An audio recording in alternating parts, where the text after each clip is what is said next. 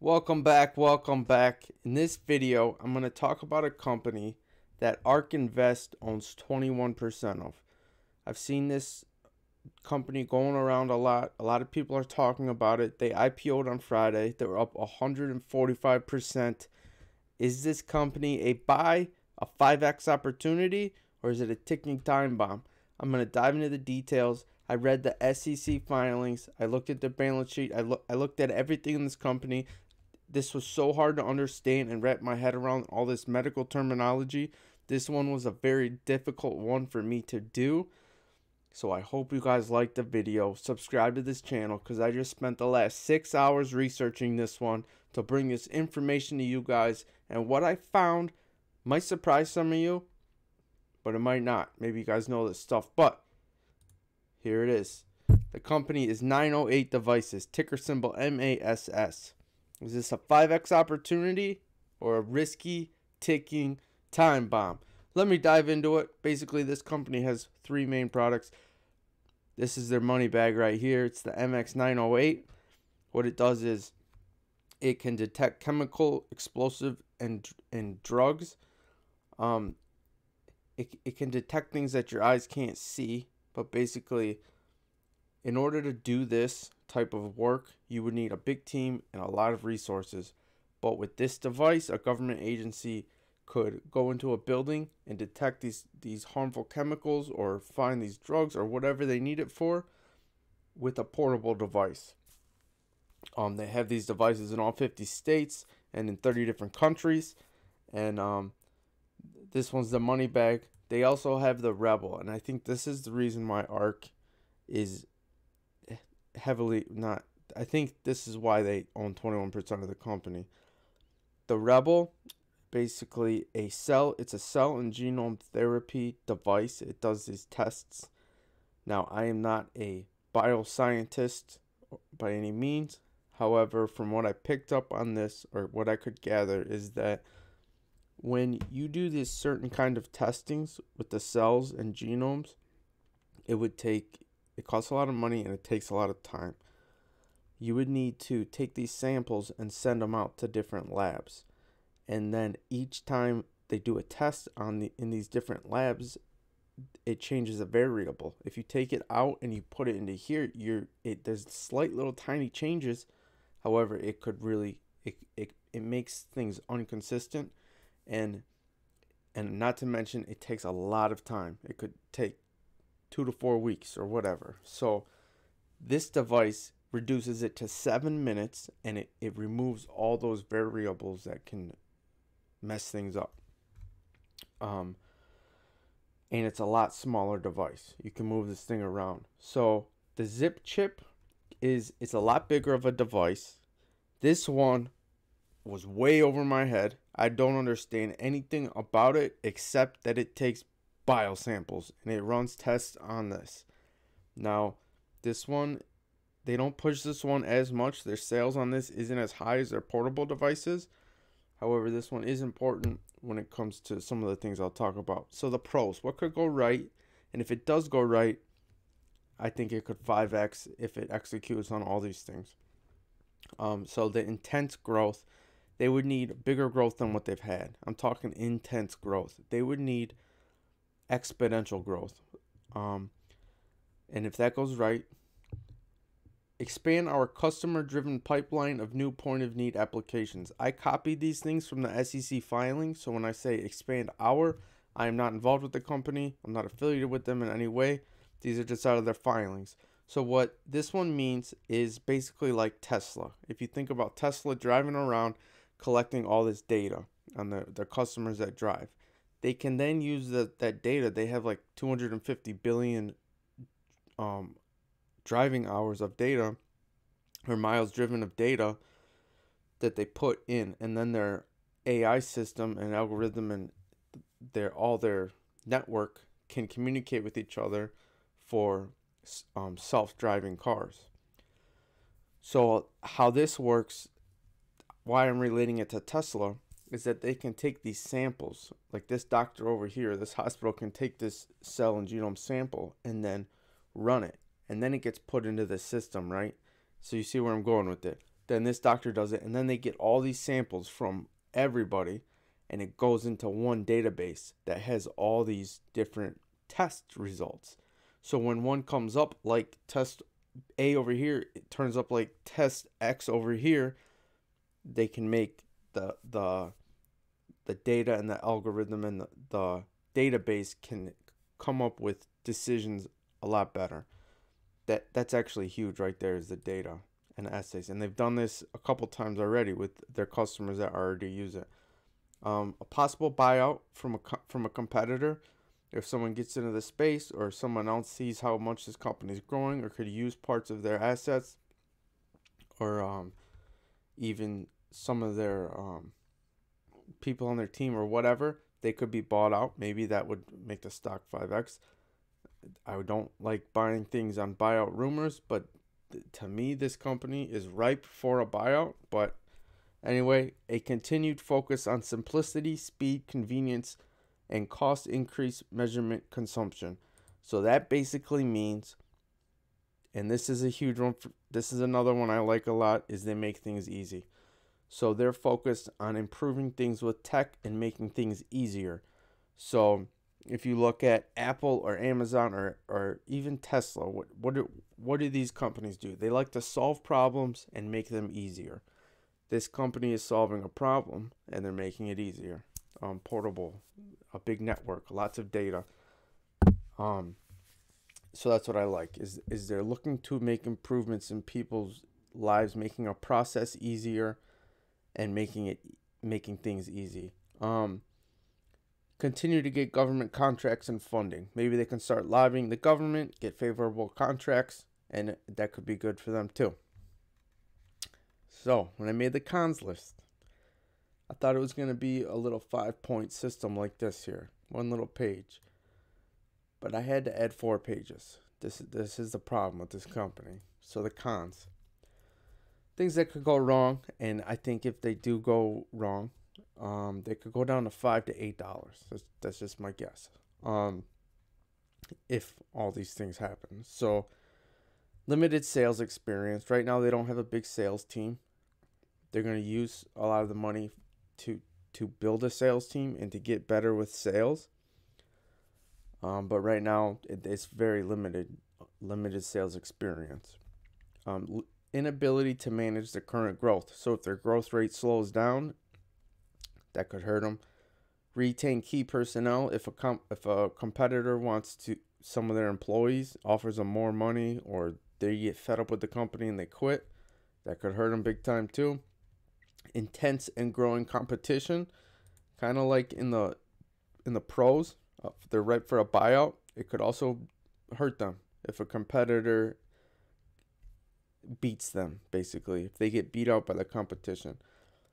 Here's a huge one: insider control and selling. So I'll get into those numbers. And here's another one. As of September 30th, 2020, our accumulated deficit was $68.2 million. That means they don't make any money yet. They're not profitable. And they have yet to have a profitable quarter. So this company does not make money. This is a growth company. And another con is that they are, in their filings, they're recognized as a growth company. So they don't have to report certain things that normal companies do. They don't need to report certain payment arrangements with the board or with the CEO or golden parachutes or a lot of those things that most companies would need to report. And certain financials and accounting things, they don't need to because they're considered a growth company. So right on their filing, it says, we anticipate that we will seek additional capital through a combination of public and private equity offerings, debt financing, strategic partnerships, and alliance and licensing arrangements in the future to fund our operations.